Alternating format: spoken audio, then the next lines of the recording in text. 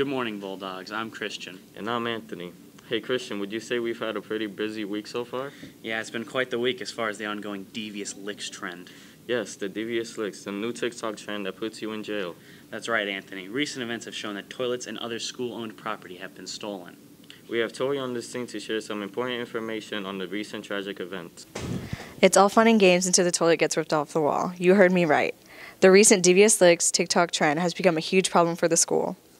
Not the normal toilet troubles you'd imagine. Here's Dr. Stanley, our school principal, with a little more insight on how things are running. How have you handled this problem? So we attacked it on two different fronts. The first thing we did was hold kids accountable for their choices and actions. So as we were able to, we made 4 arrests and we held the students and their families responsible for any financial restitution.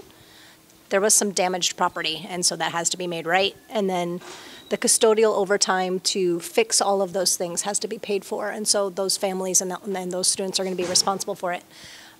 But we also wanted to celebrate on the 1,600 other kids doing the right thing that don't want this at their school either. And so we're trying to find different ways, like Student of the Month and different recognitions, to try and celebrate the kids that don't want this, because we think that there's a lot more that don't want this than the ones that do. And then what else would you like students to know about this overall topic or the consequences?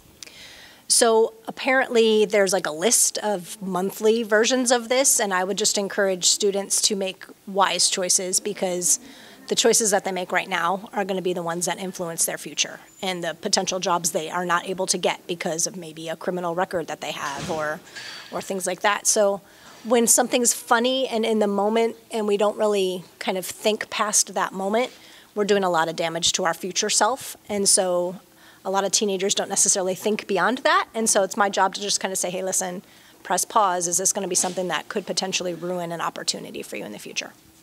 And does this affect the construction schedule for the school? Yes and no. So it's more management, so it doesn't necessarily disrupt construction, but it also pulls our custodians away from things they're working on to be able to fix these issues.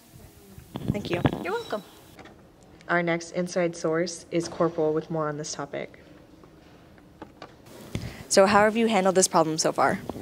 So far we've had several incidents of the Devious Licks TikTok challenge. So basically what students need to know is that you're actually committing a crime. So the crime consists of criminal mischief, which is damaging property and such, and there's a value attached to that. So it's not just, think you're just fooling around, you're actually committing a crime. So we've actually had several arrests here on campus of kids committing these acts. And then what would you like students to know about this overall topic and the consequences? Well, the consequences is that you could be suspended from school on the school level, and then you could also face criminal charges for this and be arrested. Thank you. Reporting on scene, Tori Goodman, Bulldog Beacon. This trend is truly upsetting. Now, in some better news, we have Preston here to tell you about today's lunch.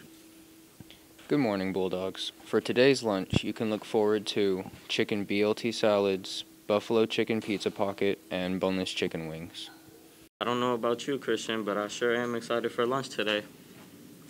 Yeah, Anthony, that sure made me hungry. Well, that's all the time we have. Make sure you tune in next time. That's all, folks. Have a great day, Bulldogs.